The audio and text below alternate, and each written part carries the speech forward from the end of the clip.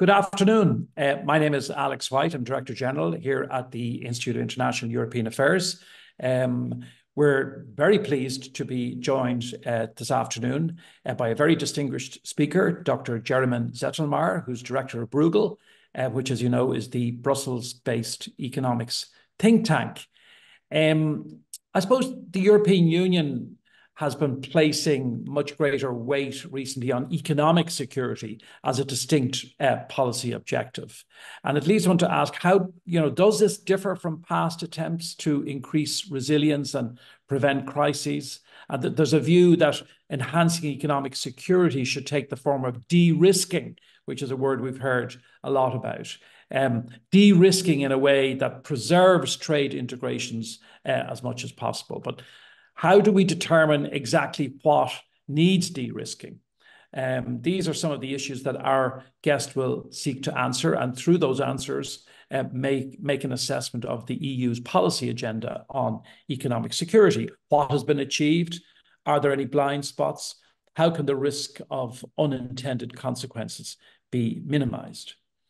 As one of the world's leading think tanks, Bruegel makes an outstanding contribution to public debate and expertise through the production of timely and incisive research on a range of international economic issues. And we're very conscious of that here at the IIEA, the work that Bruegel does. So it's a great pleasure for us to have Jeromin here this afternoon to speak to us and to share some of his analysis. Jeromin will speak to us for about 20 minutes or so, and then we'll have a Q&A. If you have a question, the usual drill applies. Feel free to submit the question when it occurs to you using the Zoom Q&A function at the bottom of your screen. And a reminder that the presentation and the Q&A today are both on the record. Jeromin Zettelmeyer has been director at Bruegel since September 2022. Born in Madrid in 1964, he was previously a deputy director of the Strategy and Policy Review Department of the International Monetary Fund. Prior to that, he was Dennis Weatherstone Senior Fellow and a Senior Fellow at the Peterson Institute for International Economics. He was Director General for Economic Policy at the German Federal Ministry for Economic Affairs and Energy. He was Director of Research and Deputy Chief Economist at the European Bank for Reconstruction and Development, and an IMF staff member, where he worked in the Research, Western Hemisphere and European 2 departments. That's quite an impressive string. He didn't, you will appreciate, do all of those things at the same time, but he did them at different periods of his stellar career. So as I have said, we are delighted to have you with us this afternoon, Jeromin, and I'm going to hand the floor to you and invite you to address us for about 20 minutes or so, after which we will continue the conversation through the Q&A. Thank you very much. Great, Alex, thank you so much for this exceedingly generous introduction and for inviting me to speak at IIEA. So I will try to share my screen. All right, so this is based on work I've been doing with a group of people, which will be coming out in a report in early May. And so I'm sort of jumping the gun a little bit, and I'm nervous that my co-authors will accuse me of having done that before the official launch. So I'm keeping things sort of quite general, but we can go into the details later. And so basically the background for this report, which we will launch on May 6th and 7th, is that we, as economists, we thought we should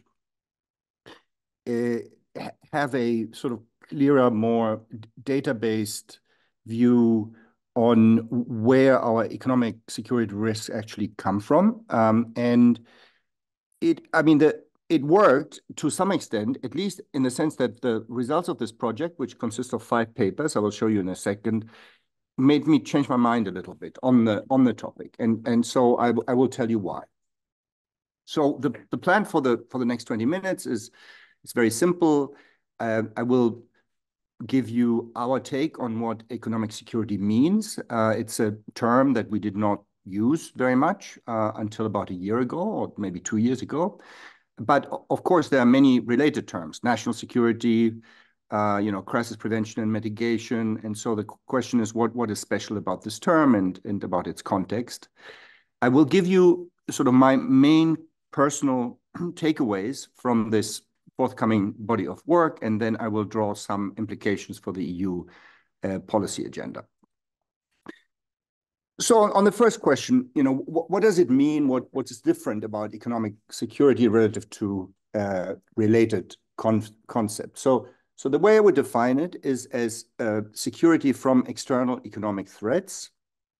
And so there are two neighboring concepts, national security and crisis prevention and mitigation.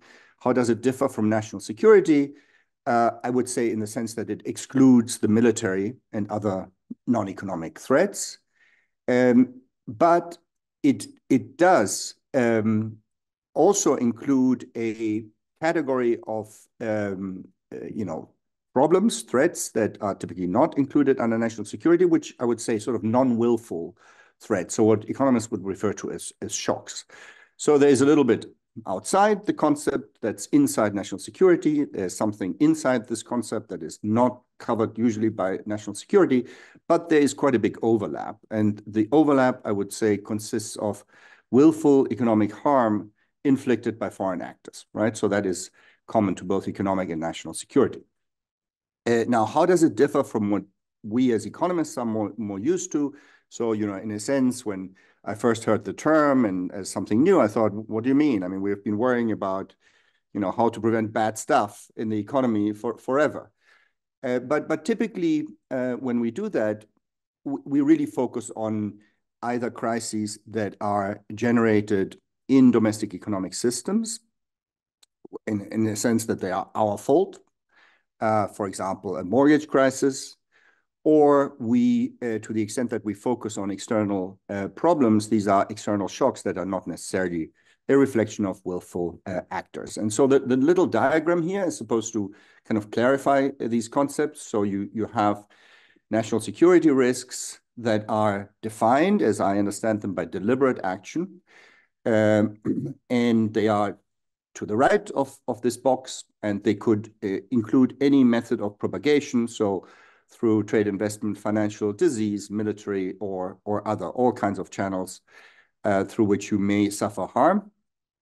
And then we have the more traditional realm of economists, economic crises, which focus on just two channels of propagation, trade, investment, and financial channels. And they typically do encompass both domestic origins of crisis and external origins, but they tend not to focus on deliberate action, right? Deliberate action is the national security realm. And so what this concept of external security does is straddle these two concepts. Now, the way it's being applied in practice these days focuses mostly on trade-related threats, but I think that is not intrinsic to the definition. And in fact, I will argue that it's a problem that we are currently virtually only focusing on trade-related threats. So that brings me to the question of what threats we are talking about specifically. So if this is simply an observation of what is on policymakers' mind, particularly in the post-COVID period. So the first category was really defined by COVID. So this was this experience that something happening very far away in a major trading partner, in this case, China, it could really have enormous economic consequences for the rest of the world, not just through the direct effects. So that was, of course, the pandemic itself, but because of trade implications. And the reason for that were the port closures in China, the disruptions of supply chains, and because of our high level of integration, and because supply chains magnify a shock that occurs upstream. So you can have a relatively small shock upstream that wouldn't be much damage if the supply chain ended. But if it's far upstream and these chains are long, it can reach to the far corners of the world. So we are still concerned about that. And I think that is still part of the concept of economic security. Now, the second sort of class of threats that we have become aware of and concerned with increasingly, and so this had to do with Chinese coercion vis-a-vis Lithuania, for political reasons because of Taiwan, and similarly coercion vis-a-vis Australia. But prior to that, similar coercion had happened vis-a-vis Japan. So in the case of Japan, China decided to stop exporting some critical raw materials to Japan.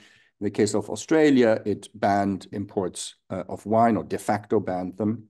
These things are sometimes done in sort of indirect ways, and raw materials as well.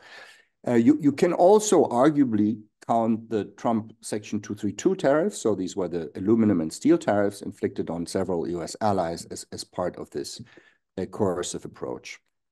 And then, of course, the best known, most traditional form of threats are just economic and financial sanctions, which are kind of an order of magnitude bigger than what is in class 2, because it's not supposed to just be a limited punishment for a particular political action, but it's supposed to hurt your adversary in a more comprehensive way, such as a sanction that we imposed on Russia.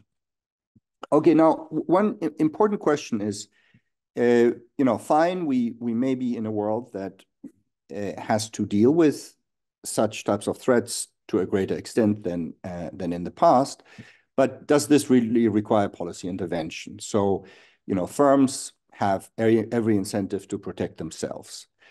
So do we need to do anything beyond, in a sense, making firms aware, having them read the newspaper, essentially? And so there's sort of broad agreement among economists that the answer is yes, and that has to do mostly with three effects. The first is this so-called network externality. So firms, again, this relates to the role of supply chains. They're a part of a network. It's a broader effect, though. They're part of a network of relationships. And, within this network, the relationships between the partners, between the firms that trade with each other and supply each other and their customers, are not always, market relations that are revised on an ongoing basis. And so, if you have a problem, it's not just going to affect you, it's also going to affect the firms that depend on you, and this is not automatically reflected in market prices. And so there is an externality. And you may not, sufficiently consider the fact that if there's a problem that you suffer, a whole slew of others will also suffer that problem. The second argument is that firms don't have full information about the risk exposures. So this is an issue, particularly with long or complex supply chains. And finally, there's a moral hazard argument, which is that firms might hope to get rescued by the state if things get really bad. And so as a result of these three effects, there's probably a generic case for policies focused on de-risking. Now, the big problem, of course, is what and how to de-risk. And the main reason why this is a problem is that we cannot just throw sort of the kitchen sink at the problem, because de-risking may be costly. And, first and foremost, it is costly because what we would call trade dependencies, so that we are, specialized in the world economy. And as a result, we purchase specific goods from places like China. This is a reflection of specialization, right? So this is, in a sense, a phenomenon that we have embraced as societies since the early 19th century, at the very least. And the reason for that is that we can jointly produce more if we specialize on things that we are good at. And so this is what people talk about when they refer to the gains from trade. So in some sense, dependency is very intimately, very directly related with the gains from trade. If we want to cut down on dependencies, we might cut down on gains from trade, and it might hurt us more than it helps. The other reason why de-risking could be costly has to do with the fact that I focused on external risks, but there is, of course, still domestic risks, and reducing trade integration, while it may make us safer with respect to imported problems, it makes us less safe with respect to our ability to deal with domestic problems. A third and extremely important point is that aggressive trade de-risking, of course, has political consequences, right? So we're taking a hostile approach towards a trading partner, and that could damage international cooperation, particularly in areas like climate change, where we really need it. And fourth and finally, it's the perennial problem, if we are talking about the EU, that we are, broadly aligned, but not exactly aligned in our interests within the EU. And so aggressive de-risking might hurt some countries in the EU more than others. So, for example, aggressively reducing export exposures is going to hurt Germany more than Spain vis-a-vis China. And so it could threaten cohesion within the EU, which in turn makes threats harder to deter because divisions can be exploited. So how do you sort of deal with these trade-offs? And so there is a conventional view that the right way of dealing with these trade-offs is this, to quote Jake Sullivan, the US National Security Advisor, in a speech, I think last year at the Brookings Institution, is the small yard, high fence approach, which is try and identify a few critical trade dependencies, ideally at the product level, and then reduce these trade dependencies, mainly by diversification. So not by necessarily trading less, but by trading less with the specific partner that you are in this good category dependent on, and trading more with others. And then otherwise you maintain maximum integration, including with that trading partner that might potentially harm you because the channels through which you can be harmed have been reduced. And so basically what I have changed my mind a little bit on this prescription. So I'm still an economic liberal. I'm still in favor of trade, but I think putting it like this is just a bit too simple. And so I have 3 more slides. I will tell you why it's too simple.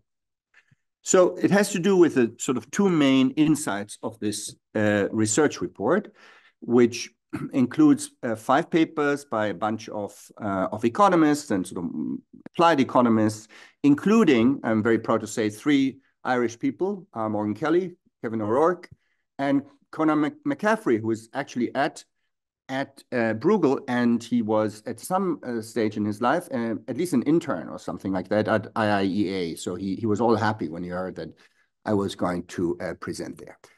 Okay, so the 2 insights are the following. The first one is that, this idea that let's just focus on these pressure points, let's identify the product level trade dependencies and reduce them. It's really, really hard to implement.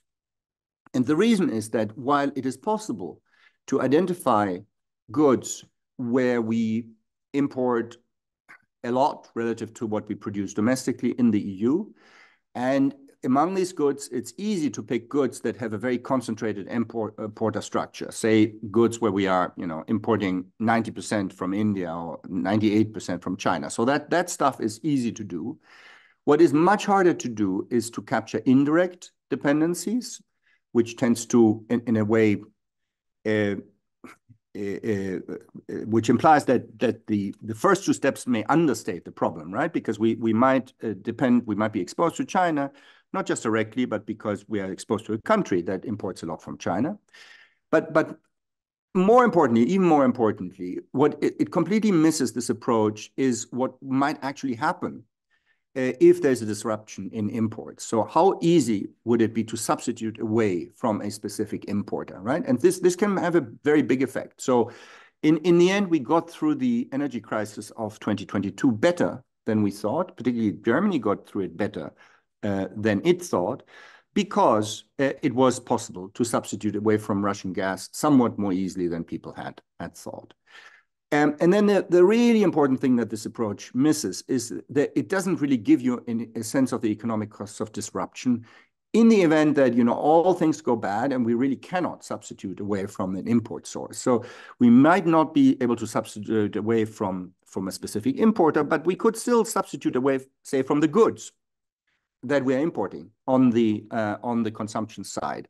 And so, one of the chapters in this report, there's a list of, of our top 20 or so trade dependencies. And it turns out that about half of them are consumer goods, something like, camping equipment, electric blankets, artificial flowers, right? So those are our sort of big trade dependencies. They're not the only ones, of course. So there are some more serious ones, but these type of selecting dependencies doesn't really give you a sense of that, and it's extremely difficult to actually establish a sense of that. And so the consequence is that if you're going down this road, you will get both lots of missed dependencies because you sort of fail to count some of these indirect dependencies, But you may also get lots of false positives. So you may get some goods that it looks like you're very dependent, and in fact, you currently are, in the sense that you import a lot from just one trading partner, but then it will be very easy either to find another trading partner once prices go up, or to substitute away from this good entirely. Okay, the second big insight from this paper is that the costs of a hard stop to trade with a highly integrated partner, or to put it more bluntly, the cost of a decoupling, a complete decoupling from China, are an order of magnitude higher than the cost of a gradual reduction in integration, even if it leads to complete decoupling. So essentially, the time frame of decoupling matters almost as much as the extent.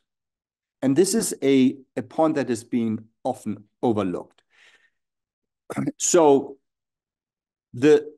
just to give you the orders of magnitude, the output cost of a hard stop in trade between the G7 and the EU on the one hand, and China and Russia on the other, as a result of a geopolitical shock like an invasion of Taiwan. So imagine a sanction scenario, right, where we really stop trading in most categories.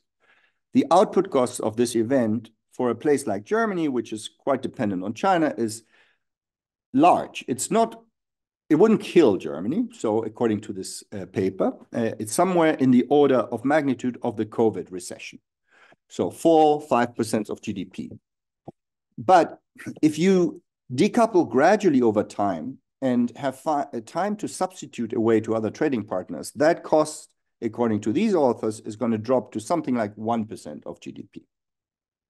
For the US, 0.5% of GDP. And so why is this?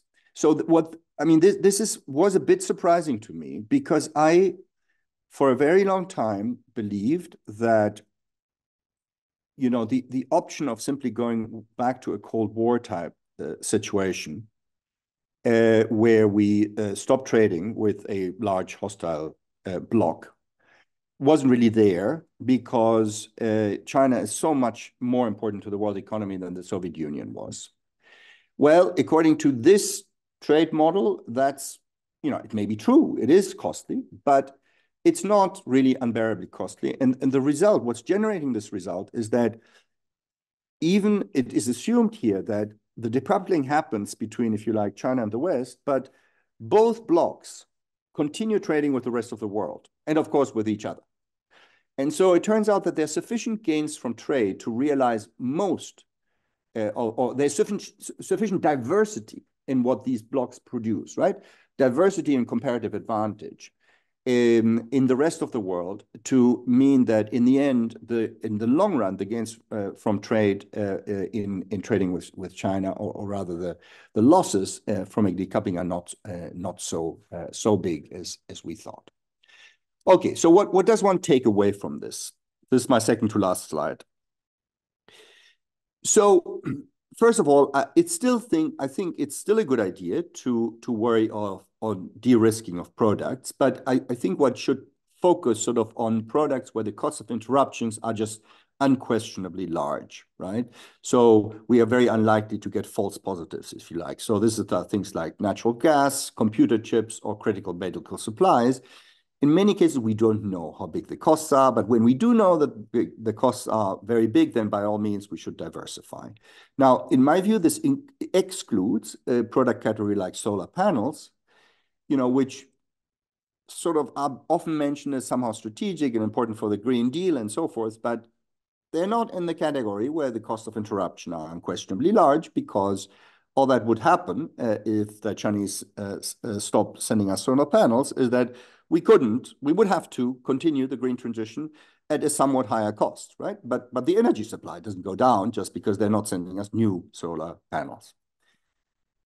The second point that follows from this literature is that, maybe this overwhelming focus on import dependency, which has to do with, our Russia and COVID traumas, is really a bit misplaced in the sense that export dependency is just as important. So what is driving sort of the economic cost of the decoupling with China is to a very large extent the fact that we export a lot to China, not just our import dependency. And by the same logic, we should also not forget that there are other forms of dependency, financial and so forth. They may not be relevant with respect to China, but in some scenarios of the world, they could be relevant with respect to other countries, God forbid, this may include the United States. The third, and for me, the most important insight is that raising resilience is at least as important as de-risking. And that has to do with this, basic humility that we are not going to be sure whether we really can get the de-risking right. We don't know, and we will likely never know enough to protect ourselves against the most relevant threats. And so we have to protect ourselves against what Donald Rumsfeld used to call the unknown unknowns. And that's another reason to strengthen the single market, so to be able to react flexibly within the EU. For the same reason, because we're not really sure that we will be able to mount sort of the right defense, having identified or de-risked the right products before, we need to worry about deterrence, not just de-risking. So deterrence is, in a sense, the economic security or the national security version of crisis prevention. So if you're able to deter coercion, that's as good a defense as de-risking. And then finally, there's sort of this really hard question, which I'm not sure I know the answer to, is should we, given how China has evolved, reduce overall integration with China? And so this is essentially a question of probability. So to give you the orders of magnitude, from a German perspective, the cost of a hard decoupling from China is 4% of GDP. And the cost of, a partial preemptive decoupling might be 0.4% of GDP.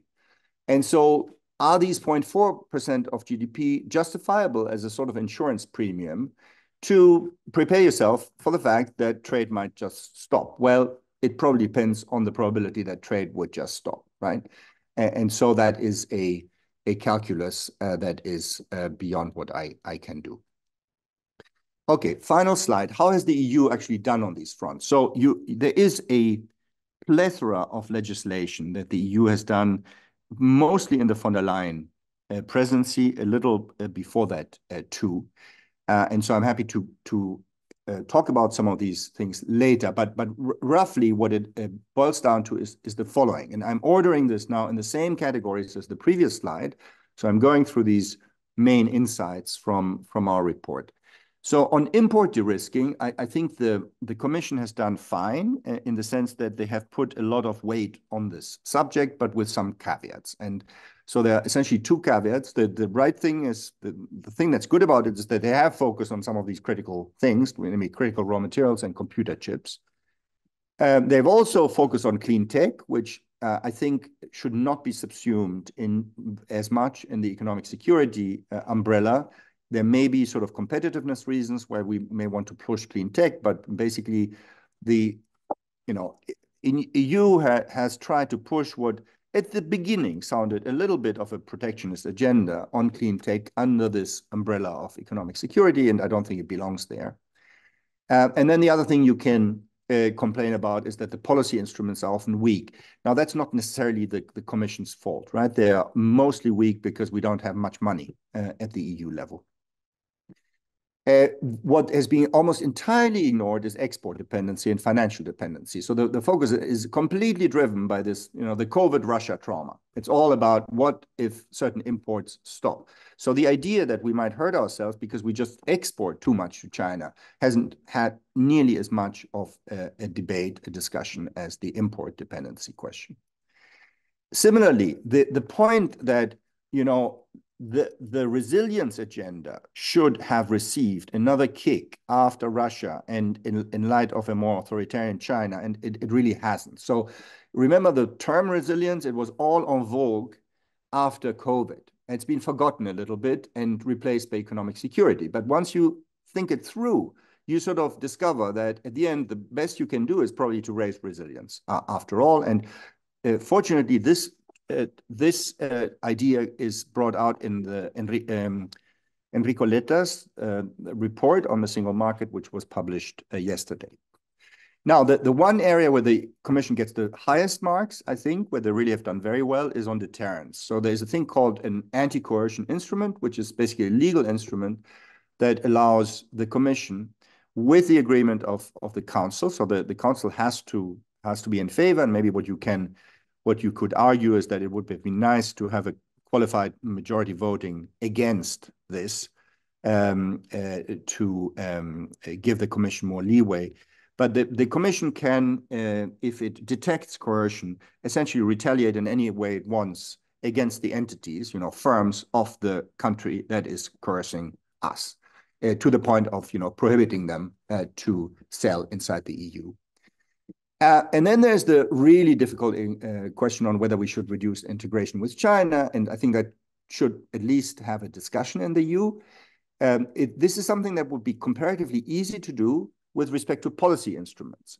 So unlike import protection, which requires you to do things in general that are WTO illegal, which we do not want to do because we still want to defend open rules-based trade, you can very, very easily reduce export dependence to exports tariffs that is completely legal under the WTO, or diversification charges or stuff like that. I don't think anyone is talking about that. And indeed, it could have unintended side effects. It could make our relationship with China much more difficult.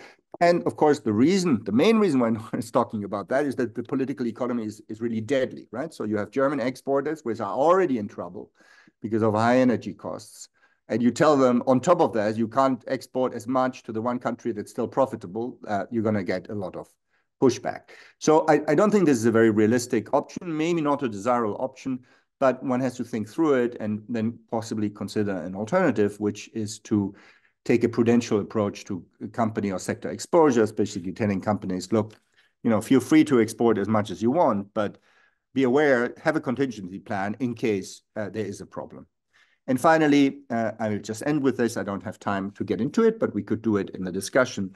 The elephant in the room, of course, is Trump.